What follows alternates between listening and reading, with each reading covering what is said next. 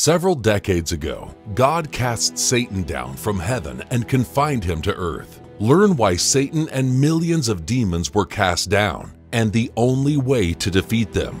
Next on The Key of David with Gerald Flurry. Greetings, everyone.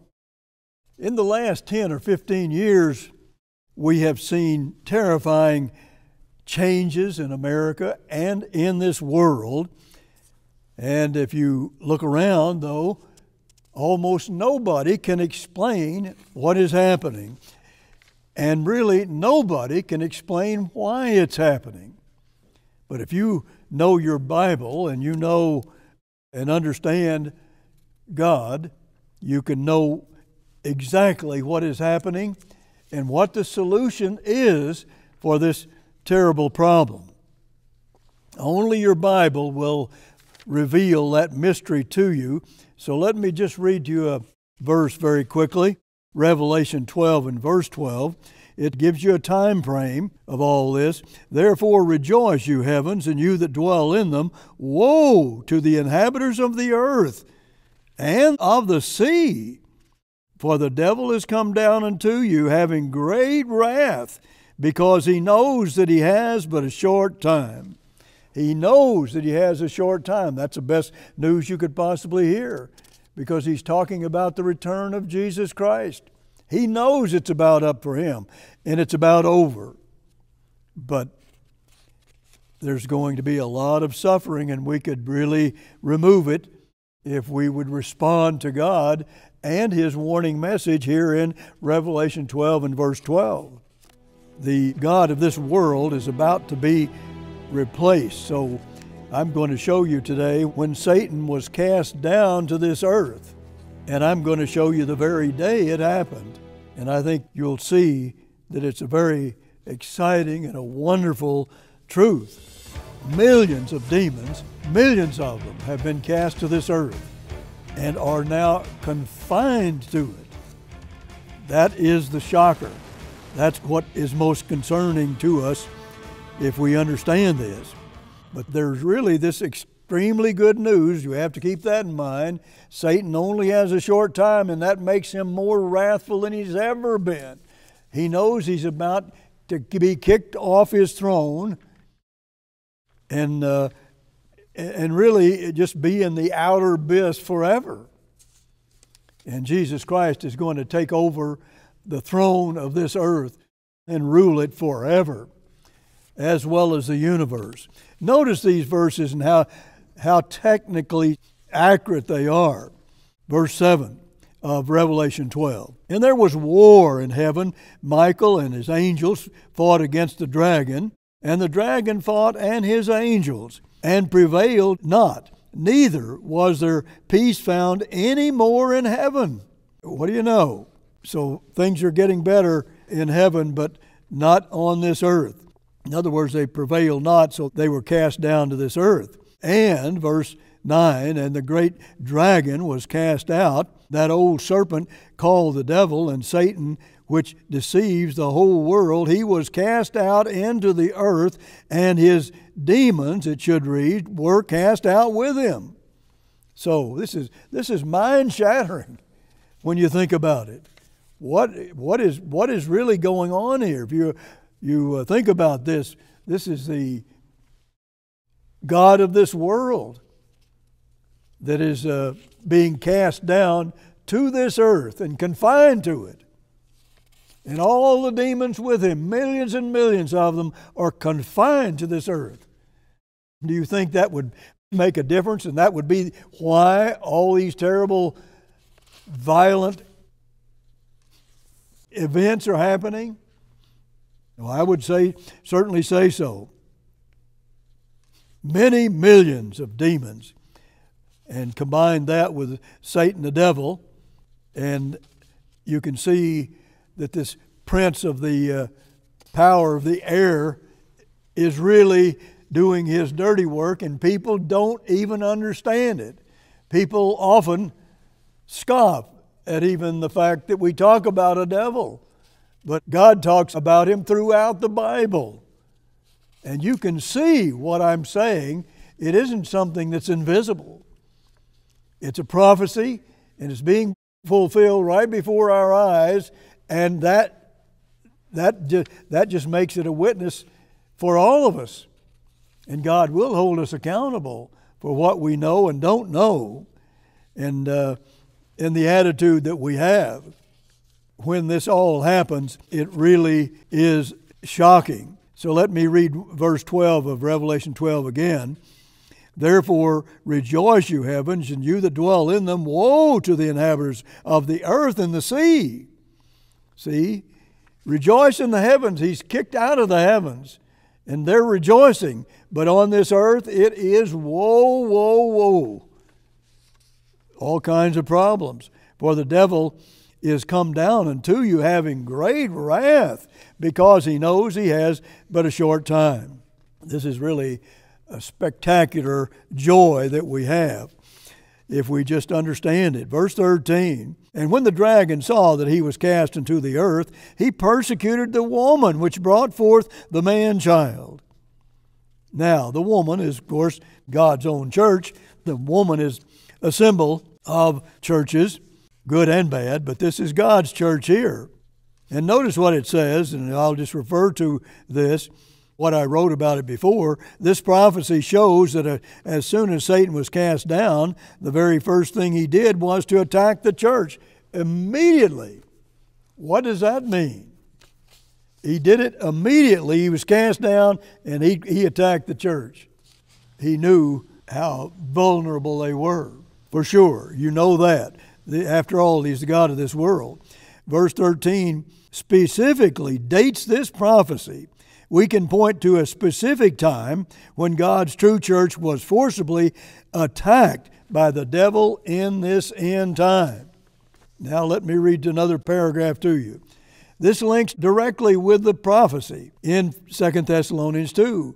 Satan and his demons were cast down to the earth at the same time that he, a man who restrains, was taken out of the way.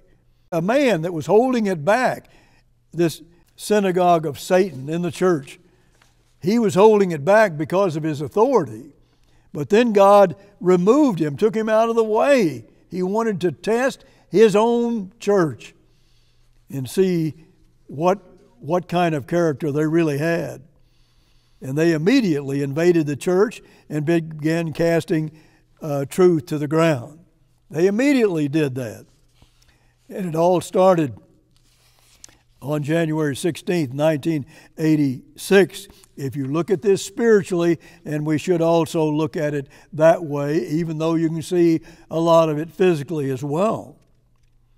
So here we have God's leader just really been holding back the synagogue of Satan, or the evil works of some people in God's own church, but God took him out of the way. He wanted to prove his own people, his own church. He saw problems developing. And so you had these evil minions come down to this earth and bring the worst suffering we've ever seen, and it's getting worse. And it's getting so much more dangerous with all the nuclear bombs and the other weapons of mass destruction. All of it coming from this malevolent influence that we need to be aware of. But here's the thing. The Laodicean era began January 16th, 1986. This lukewarm Laodicean church. See, they had a real problem. Lukewarm. And then not excited about God's work. And God spews them right out of his mouth. You can read that in Revelation 3. So God knew this was the end of the Philadelphia era, and that was led by Herbert W. Armstrong. He died, and you can see all of this physically and spiritually. Satan was leading the Church of God on January the 16th. He started this January 16th when Herbert Armstrong died. He started at that very moment to be open in his evil actions. And let me just tell you another reason why, if you look at it spiritually. 2 days later, it was the Sabbath. This man who was taking over and doing some very evil things, in his message, he changed the very mission of God's church, taking the gospel to the entire world. He changed that. This was, again, you see, on the Sabbath, and he was changing the very heart of everything happening in God's church. Now, he didn't just start that on that Sabbath. You know, he knew January the 16th. He was going to do that. And even before that, if you look at it spiritually, it goes all the way back to January the 16th if you look at it spiritually, and in some ways physically as well. January the 16th was the very day that Satan was cast to this earth with millions and millions of demons. And Satan has no goodness in him, no truth in him at all. He's a liar from all the beginning and a murderer. And he is leading all this that you see happening on the earth, and it's going to get worse unless we heed God's warning message. It revolves around Revelation 12 and verse 12. But there's no goodness in him. But spiritually, Satan was cast down on January the 16th, the very time that Mr. Armstrong died. This rebel was the wrong leader for him to choose. Again, people can deceive you because they are so deceptive. But as soon as Herbert W. Armstrong died, Satan changed the commission of the work from that very point. If you look at it spiritually, it didn't just happen 2 days later. He had this in his mind even before Mr. Armstrong died, but he couldn't do it openly or he'd have been fired. And of course, he wanted to take over. That was his plan. It shows us, though, that Satan was cast down on the very day Mr. Armstrong died, and that's a satanic change. A satanic change to this world. You can't even imagine what they can do to this world. Satan has awesome power. And all of those demons have more power than we human beings have. And we have no chance against them unless God intervenes for us. And He has no trouble getting rid of them. That war in heaven, they lost. And they lose all their wars against God, even in His church, if they'll be loyal to God and His truth. So here we see that when Mr. Armstrong was removed, then what happened? Well, if you look at Revelation 3 and verse 9, God says there's a synagogue of Satan in God's own church, but it was doing everything secretly. It remained there, and most people didn't know it, but it was there, and it became the Laodicean era as soon as Mr. Armstrong died. See, these people got control of the very church of God, and God had a way to deal with this. That January the 18th was the Sabbath, and then there was Thursday, and then Friday, and then Sabbath. That was just 2 days later after Mr. Armstrong's death, just a couple of days later, and then the commission to God's apostle, Mr. Armstrong, was changed from Matthew 24 and verse 14, gospel being taken to the world, and Matthew 28 verses 18 through 20, if you want to look that up. But this is all explained in my son's book on raising the ruins. All of that is made very clear. Let's look at 2 Thessalonians 2 and verses 1 through 4. Now we beseech you, brethren, concerning the coming of our Lord Jesus Christ, and by our gathering together unto Him. It's about the second coming. Good news.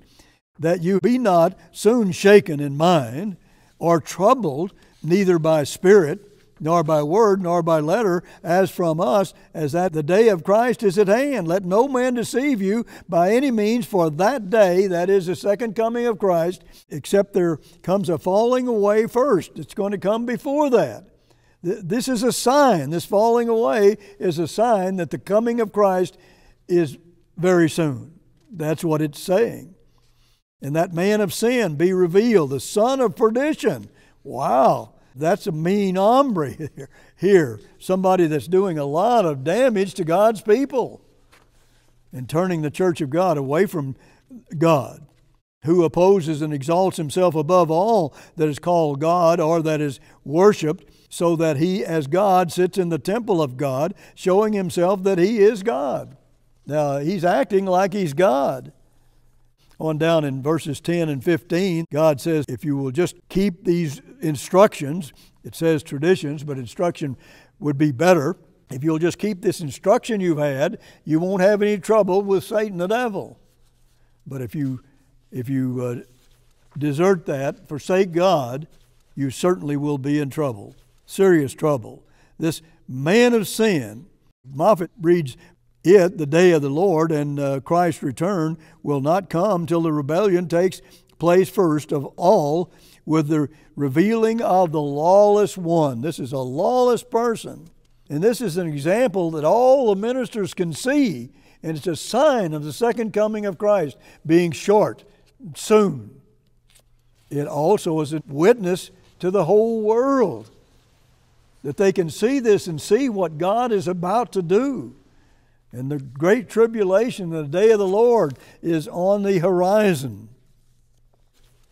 One translation, and several commentaries actually, call this a great falling away. 95% of God's people just fell away from him when Herbert Armstrong died. It started there.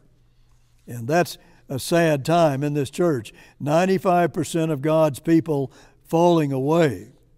The great revolt, it is called often. He's called the son of perdition. That means that's the only label that Judas Iscariot had. And now there's another man that has the same problem. He's a son of perdition too, which means what? Well, Judas Iscariot rebelled and betrayed Christ himself when he was on this earth and turned him over to the authorities where he could be beaten savagely and crucified. This man is betraying on the level of Judas Iscariot. He is betraying Christ himself today. Christ is the head of God's church. God allows it for a little while, but not for long. But it's certainly a monstrous betrayal. Verses 5 through 7, how could that betrayal happen?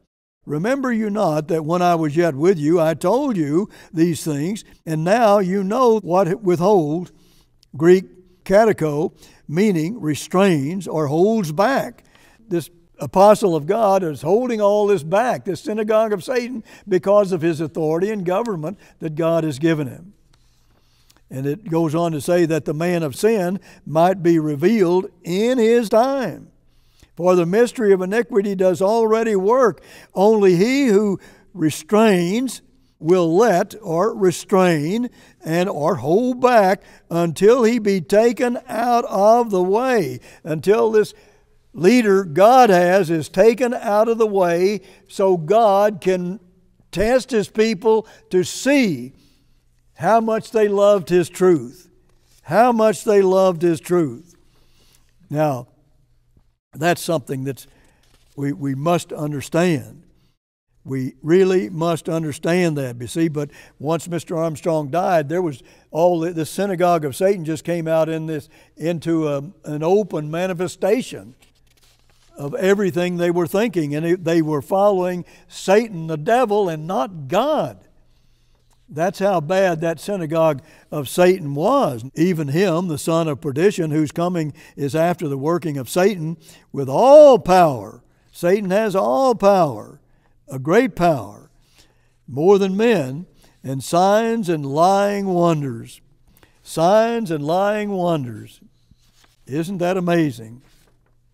He's taken out of the way now, and this all happens.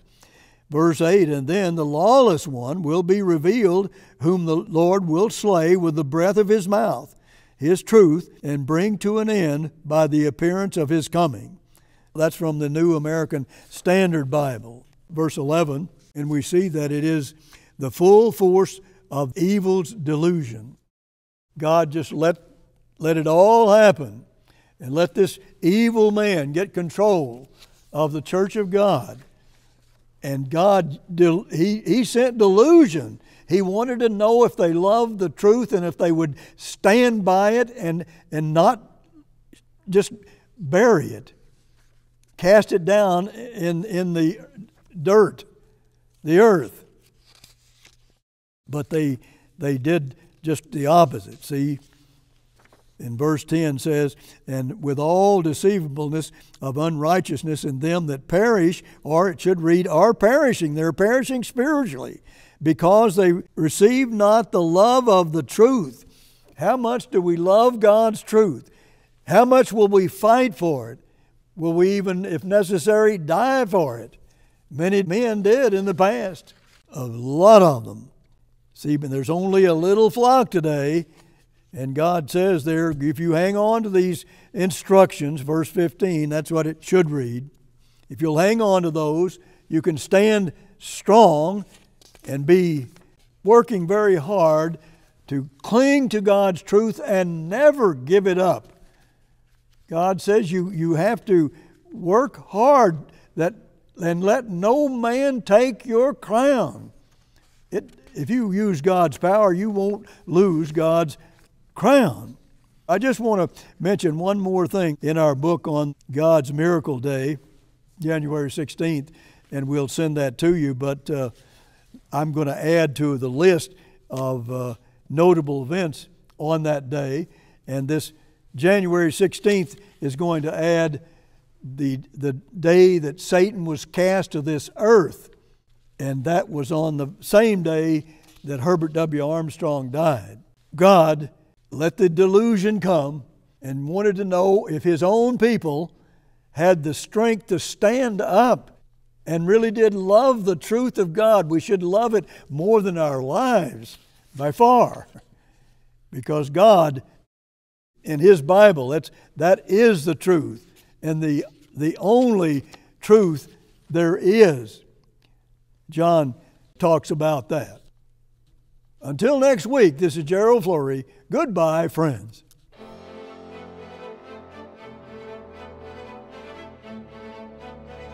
All our literature is available free of charge at no cost or obligation to you. Request Malachi's Message to God's Church today, Overcoming Satan, and January 16, God's Miracle Day. Also request Gerald Flurry's free book, The True History of God's True Church. Order now.